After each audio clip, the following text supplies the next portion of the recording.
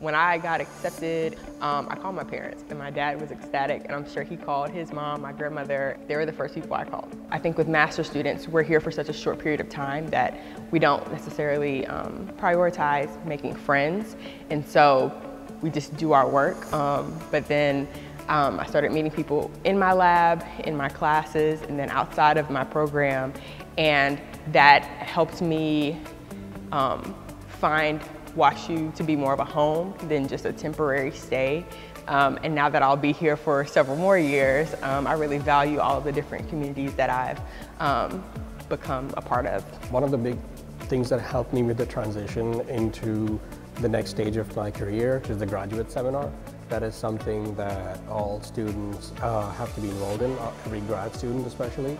And in the seminar, we actually have a bunch of faculty members from WashU and outside of WashU that are doing cutting-edge research in ESC or imaging come in and sort of present their work.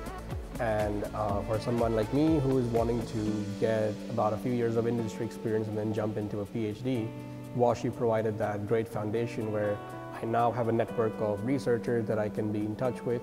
I'm a little bit independent when it comes to scheduling classes and trying to figure out what I want to do. But I will say the master's advisor, Dr. Dennis Barber, in biomedical engineering, he was fantastic.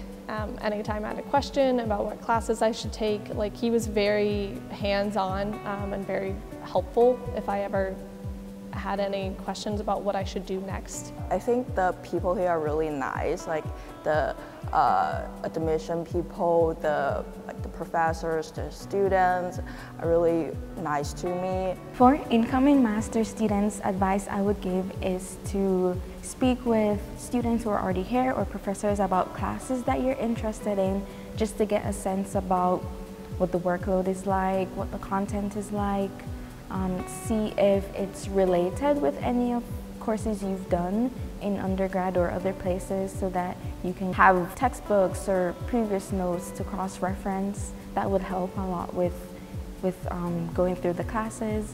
And then if you are doing research for your master's, it's also good to go to the faculty's websites and read about the research that they're doing, read their papers. If you can interact with their PhD students or even have a meeting with them just to get an idea of what they do and how that aligns with their interests and goals.